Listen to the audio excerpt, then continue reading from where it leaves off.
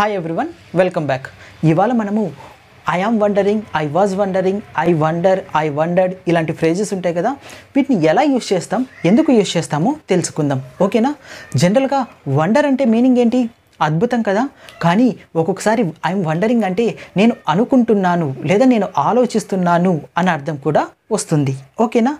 Okay, చూడండి, ఎవరి first usage ఏంటంటే ఐ వాజ్ వండరింగ్ ఎప్పుడు యూజ్ చేస్తామంటే, జనరల్గా ఎవరినన్నా కానీ ఏదైనా సహాయం అడగాలి అనుకోండి, నాకు డబ్బులు ఇస్తారని, would you give me 500 rupees. ఓకేనా? వుడ్ యూ గివ్ మీ 500 అంటే దీని అర్థం ఏంటి? మనం ఎదుటి వాళ్ళని క్వశ్చన్ చేస్తున్నాం, నాకు 500 ఇస్తారా అని. ఇది ఒక ఇంట్రాగేటివ్ క్వశ్చన్ కదా. కానీ ఒక్కొక్కసారి మనం ఏం చేస్తామంటే ఎవరినైనా కానీ పొలైట్గా అడగడానికి లేకపోతే మొహమాటంతో అడగడానికి మనం ఏం చేస్తామంటే 500 ఇస్తావా అని కాకుండా, అరే నువ్వు నాకు 500 ఇస్తావేమోనని అనుకుంటున్నాను రా అని అంటాం. నువ్వు నాకు 500 ఇస్తావేమోనని అనుకుంటున్నాను రా, నువ్వు నాకు నీ మొబైల్ ఇస్తావేమోనని అనుకుంటున్నాను రా, ఇస్తావా? అలా నాకు నీ బైక్ ఇస్తావేమోనని అనుకుంటున్నాను రా, ఇస్తావా అంటాం. చూస్తారా? ఇస్తావేమోనని అనుకుంటున్నా అంటే నేను డైరెక్ట్గా క్వశ్చన్ చేయట్లేదు, నాకు సహాయం చెయ్యి అని, సహాయం చేస్తావేమోనని అనుకుంటున్నా అని ఎదుటి వాళ్ళని సహాయం అడుగుతాం. అలా అడగడానికే ఐ ఆమ్ వండరింగ్ కానీ లేదా ఐ వాజ్ వండరింగ్ కానీ రెండిట్లో ఏదో ఒకటి యూజ్ చేయొచ్చు. అయితే ఎక్కువగా ఏది యూజ్ చేస్తారంటే ఐ వాజ్ వండరింగ్ని యూజ్ చేస్తారు. ఐ వాజ్ వండరింగ్ని యూజ్ చేస్తాం. అర్థమైందా? So I was wondering. చూడండి, మామూలుగా వుడ్ యూ గివ్ మీ 500 కదా, దీన్ని ఇంతే వుడ్ యూ గివ్ మీ 500 అని రాయకూడదు. ఐ వాజ్ వండరింగ్ తర్వాత మీరు కంపల్సరీగా ఒక కంజంక్షన్ని యూజ్ చేయాలి. ఎలాంటిది? ఇఫ్ కానీ, వెదర్ కానీ, వై కానీ, హౌ కానీ, వెన్ కానీ, ఇలాంటి ఏదో ఒక కంజంక్షన్ని యూజ్ చేయాలి. అయితే నేను ఇక్కడ ఎదుటి వాళ్ళని క్వశ్చన్ చేస్తున్నాను కదా, కాబట్టి ఏం యూజ్ చేస్తా? ఇఫ్ యూజ్ చేస్తాను. I was wondering if you would give me 500. చూసారా? ఇప్పుడు ఇది ఒక ఇంట్రాగేటివ్ క్వశ్చన్ కాదు, ఇక్కడ మీరు క్వశ్చన్ మార్క్ పెట్టాల్సిన అవసరం లేదు. ఎందుకని? If you would give me. చూసారా? ఇక్కడేమో వుడ్ యూ గివ్ మీ, ఇక్కడేమో యూ వుడ్ గివ్ మీ వచ్చింది. ఎందుకని? ఇఫ్ పెట్టాం. కానీ ఇఫ్ తర్వాత మనం ఏం యూజ్ చేస్తాము? వెంటనే ఆక్సిలరీ వెర్బ్ యూజ్ చేస్తామా? యూజ్ చేయం కదా. సబ్జెక్టు తర్వాత ఇలా రాస్తాము. దీని అర్థం ఏంటంటే I was wondering if you would give me 500 rupees. నువ్వు 500 ఇస్తావేమోనని అనుకుంటున్నా అని సహాయం అడుగుతున్నాను. అర్థమైందా? అలా యూజ్ చేయడానికే యూజ్ చేస్తాము. చూడండి, could you give me your car. నువ్వు నీ కార్ ఇవ్వగలవా? ఓకేనా? ఎదుటి వాళ్ళని నేను క్వశ్చన్ చేస్తాను, could you give me your car. దీన్నే అరే నువ్వు నీ కార్ ఇవ్వగలవేమోనని నేను అనుకుంటున్నాను రా అని అడగాలంటే ఏం చేస్తాము? I was wondering. వెంటనే యూ కుడ్ గివ్ మీ అని రాస్తామా?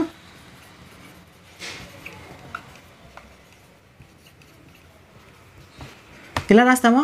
కాదు. ఏమని చెప్పా? ఇఫ్ కానీ, వెదర్ కానీ ఇలాంటి కంజంక్షన్ యూజ్ చేయాల్సిందే. కాబట్టి I was wondering if you could give me your car. నువ్వు నీ కార్ ఇవ్వగలవేమోనని అనుకుంటూ ఉన్నాను. ఎవరు? నేను అనుకుంటూ ఉన్నాను అని. అదే ఇంకొకరు అనుకుంటూ ఉన్నారు అని చెప్పడానికి హీ వాజ్ వండరింగ్ అంటాం. ఓకేనా? Will you come to the party. నువ్వు పార్టీకి వస్తావా? ఇది నేను డైరెక్ట్గా క్వశ్చన్ చేస్తున్నా, అరే నువ్వు పార్టీకి వస్తావా అని. అరే నువ్వు పార్టీకి వస్తావేమోనని అనుకుంటున్నాను రా, వస్తావా అని అడగాలంటే I was wondering if you will come to the party. Would you come? నువ్వు వస్తావా? I was wondering if you will come to the party. ఓకేనా? I was wondering if you will come to the party. Would you come? అరే నువ్వు పార్టీకి వస్తావేమోనని అనుకుంటున్నాను రా, వస్తావా అని అడుగుతున్నాం. అర్థమైందా? సో ఎవరినైనా సరే మీరు ఇంకా పొలైట్గా అడగాలి అని అంటే కనుక ఏదైనా ఒక request I was wondering if use చేసి ఏది కావాలనుకుంటున్నారో అది అడగండి, సరిపోతుంది. ఓకేనా? ఇప్పుడు నెక్స్ట్ యూసేజ్ చూద్దాం. ఓకే, చూడండి, ఇక్కడ కొన్ని ఫ్రేజెస్ రాశాను. ఫస్ట్ యూసేజ్ ఏమని చెప్పాను? ఐ వాజ్ వండరింగ్ అని ఎప్పుడు యూజ్ చేస్తానని చెప్పాను? ఎవరినన్నా కానీ ఒక సహాయం అడగడానికి. అంతేకాదు, వండర్ అంటే మీనింగ్ ఏంటి? వండర్ అంటే ఆశ్చర్యపోవడం కదా. ఏదైనా ఒక పని జరిగి మనం ఆశ్చర్యపోయామనుకోండి, అప్పుడు అబ్బా వాడు అది ఎలా చేశాడు రా అని అంటాం. ఎవడన్నా ఒక బైక్ స్టంట్ చేశాడు, బా వాడు అది ఎలా చేశాడ్రా అని క్వశ్చన్ వేస్తాము. కానీ ఎవరు మనకి దానికి ఆన్సర్ చెప్పరు. ఎందుకని? వాళ్ళకి కూడా తెలుసు మనం నిజానికి వాళ్ళని క్వశ్చన్ చేయలేదు, మనము మన ఒపీనియన్ని బయటికి ఎక్స్ప్రెస్ చేశాము. అది ఎలా చేశారా అని ఒక సర్ప్రైజ్ని బయటికి ఎక్స్ప్రెస్ చేశాము. అలా ఎక్స్ప్రెస్ చేసేటప్పుడు కూడా I am wondering, I was wondering, I వండర్ని use చేస్తాము. ఎలా యూజ్ చేస్తాం? జనరల్గా టెన్స్ ప్రకారం ఎలా యూజ్ చేస్తామో అలాగే. For example, I wondered if he could come. అతను వస్తాడా అని నేను అనుకున్నాను లేదా ఆశ్చర్యపోయానని కూడా అనుకోవచ్చు. కానీ నిజానికి బా వాడు వస్తాడా అని అనుకున్నాను రా అని అంటాం కదా, అలా I wondered if he could come. వాడు రాగలడా అని అనుకున్నాను, బట్ కానీ హీ కేమ్, అతను వచ్చేసాడు. నేను రాగలడా అని అనుకున్నాను, అయిపోయింది, గతంలో అనుకున్నాను కానీ అతను వచ్చేసాడు అని. లేకపోతే షీ వండర్డ్, ఆమె అయితే she wondered if he could come. అతను రాగలడా అని అనుకుంది, బట్ హీ కేమ్, కానీ అతను వచ్చేసాడు. సబ్జెక్ట్ అనేది మన ఇష్టం, ఓకేనా? ఎవరు అనుకున్నారు అన్న దాన్ని బట్టి మీరు సబ్జెక్ట్ మార్చుకోవాలి. నేను ఐతో చెప్పేస్తున్నాను. అదే నేను ఎప్పుడు ఏదన్నా ఒక దాని గురించి అబ్బా వీడు ఇలా ఎలా చేస్తున్నాడురా అని ఎప్పుడు నేను ఫీల్ అవుతూ ఉన్నాను అనుకోండి, ఎదుటి వాళ్ళు చేసేదాన్ని ఎప్పుడు వాడు అలా ఎలా చేసింటాడు లేదా ఎలా చేస్తున్నాడని ఎప్పుడు నేను ఫీల్ అవుతుంటే ఐ వండర్ని యూజ్ చేస్తాను. ఎందుకని? ఇది నేను ఎప్పుడు ఫీల్ అవుతున్నా కాబట్టి. షీ ఉంటే she wonders, I wonder if I could do. అరే నేను అది చేయగలనా అని నేను అనుకుంటున్నాను, ఎప్పుడు అనుకుంటున్నాను, గతంలో అనుకోలేదు, అనుకుంటూ ఉండట్లేదు, ఎప్పుడు అనుకుంటున్నా. కాబట్టి అది చేయగలనా అని నేను అనుకుంటున్నా, అది చేయగలనా అని నేను అనుకుంటున్నా, ఎప్పుడు అనుకుంటున్నాను, ఓకేనా? అది ఈ ప్రజెంట్ మూమెంట్లో నేను అనుకుంటుంటే ఎవరన్నా నన్ను ఏదో ఒకటి లిఫ్ట్ చేయమన్నాడు, కానీ నేను అరే ఇది చేయగలనా అని నేను అనుకుంటున్నాను అని చెప్పాలంటే I am wondering right now కదా, I am wondering if I can do. గతంలో అయితే I was wondering if I could do, ఓకేనా? అది నేను చేయగలనా అని అనుకున్నాను, గతంలో అనుకున్నాను. ఇప్పుడు ప్రజెంట్లో అనుకుంటూ ఉంటే I am wondering if I can do, అది చేయగలనా అని నేను అనుకుంటూ ఉన్నాను అని దాని అర్థం. చూసారా? ఇఫ్ కంజంక్షన్ కంపల్సరీగా ఏదో ఒకటి యూజ్ చేయాలి. సరే, I wonder how he earns so much money. ఒకతను బాగా డబ్బులు సంపాదిస్తున్నాడు. అయితే మనం ఇలా అంటుంటాం కదా, అరే వాడు బాగా డబ్బులు సంపాదిస్తున్నాడు రా, అసలు వాడు ఎలా డబ్బులు సంపాదిస్తున్నాడు అని మనం ఒక క్వశ్చన్ ఎక్స్ప్రెస్ చేస్తాం కదా. వాడు ఎలా డబ్బులు సంపాదిస్తున్నాడు అని నేను అనుకుంటున్నాను రా అని అంటారు కదా. అలా అనుకుంటున్నాను రా, ఎప్పుడు అనుకుంటున్నాను కాబట్టి I wonder how he earns so much money. చాలా డబ్బులు ఎలా సంపాదిస్తున్నాడని నేను అనుకుంటున్నాను. హీ యూజ్ చేస్తే వాడు అనుకుంటున్నాడు, షీ యూజ్ చేస్తే ఆమె అనుకుంటుంది. వాడు చాలా డబ్బులు ఎలా సంపాదిస్తున్నాడని ఆమె అనుకుంటుంది అన్నది దీని అర్థం, ఓకేనా? ఇక్కడ చూడండి, ఇంకోటి రాశాను, I wonder when he goes. యాక్చువల్గా మీరు చూస్తే కనుక ఇందాకే నేను ఎప్పుడు క్లాస్ స్టార్ట్ చేసినా కానీ ఒక అతను ఆ పాత సామాన్లని వస్తూనే ఉంటాడు.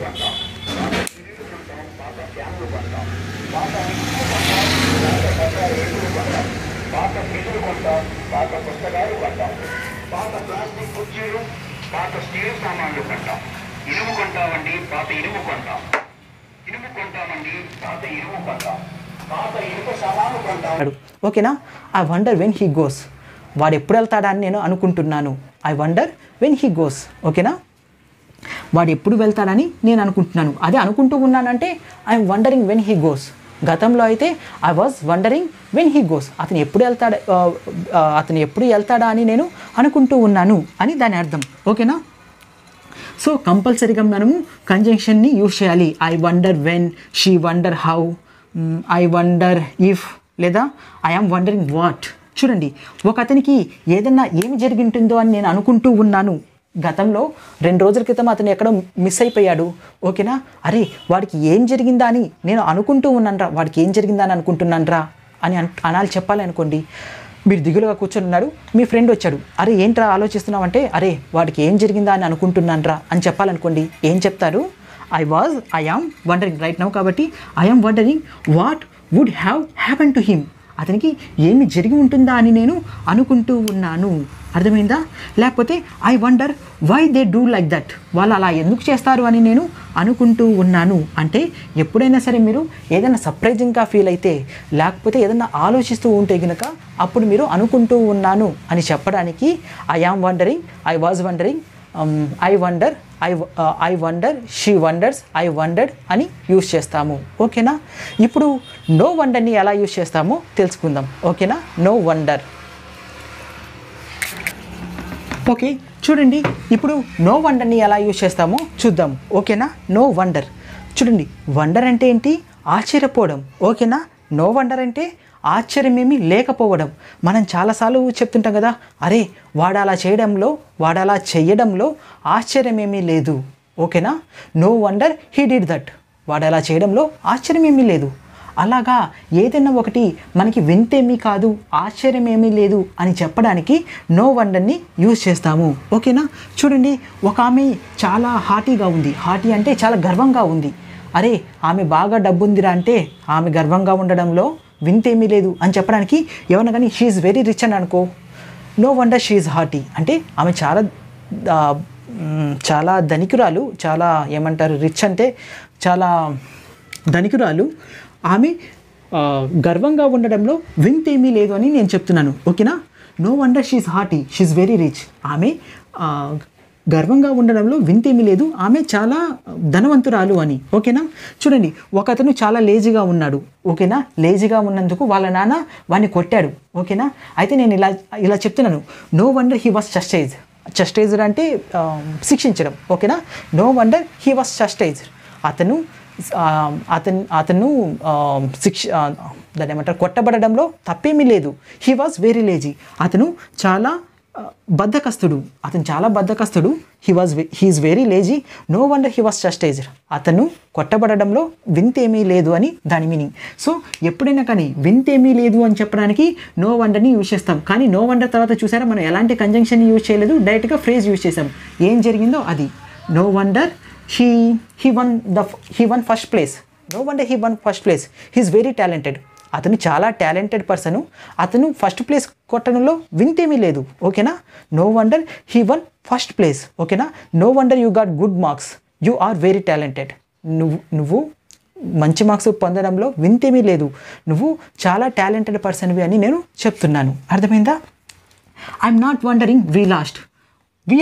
మనము ఓడిపోయాము. మనం ఓడిపోవడంలో వింతేమీ లేదు. ఐఎమ్ నాట్ వండరింగ్, వింతేమీ లేదు కాదు. ఎలా చెప్పాలంటే నేను సర్ప్రైజ్ అవ్వట్లేదు. ఓకేనా? నేనేమి సర్ప్రైజ్ అవ్వట్లేదు. We haven't practised well. మనము సరిగ్గా ప్రాక్టీస్ చేయలేదు. మనం సరిగ్గా ప్రాక్టీస్ చేయనప్పుడు మనం గెలుస్తామా? గెలవము. మనం గెలిస్తే అది వండర్. సరిగ్గా ప్రాక్టీస్ చేయలేదు కాబట్టి. సరిగ్గా ప్రాక్టీస్ చేయడంలో వింతేమీ లేదు అని చెప్పడానికి ఐఎమ్ నాట్ వండరింగ్, దాన్ని ఏమంటారు, ఆశ్చర్యపడట్లేదు. I'm not wondering we last. మనం ఓడిపోవడంలో నేనేమి ఆశ్చర్యపడట్లేదు. We haven't practised well. మనం సరిగా ప్రాక్టీస్ చేయలేదు అని చెప్తున్నా. సో ఏదైనా సరే ఒక విషయము ఇందులో వింతేమీ లేదు అనడానికి నో వండర్ని యూజ్ చేయాలి. ఓకేనా? ఇంకొక ఎగ్జాంపుల్ చెప్పాలంటే, no wonder he got married. He has a good job. అతను పెళ్లి కాబడంలో వింతేమీ లేదు, అతనికి మంచి జాబ్ ఉంది. నో వండర్, వింతేమీ లేదు అని చెప్పడానికి మనము నో వండర్ని యూజ్ చేస్తాము. ఓకేనా? సో ఇది ఇవాల్టి క్లాసు. నెక్స్ట్ క్లాస్లో మళ్ళీ ఇంకొక ఇంట్రెస్టింగ్ టాపిక్తో మీ ముందుకు వస్తాను. ఓకేనా? ఈ వీడియో మీకు నచ్చితే కనుక లైక్ చేయడం, షేర్ చేయడం మాత్రం మర్చిపోకండి. Thank you.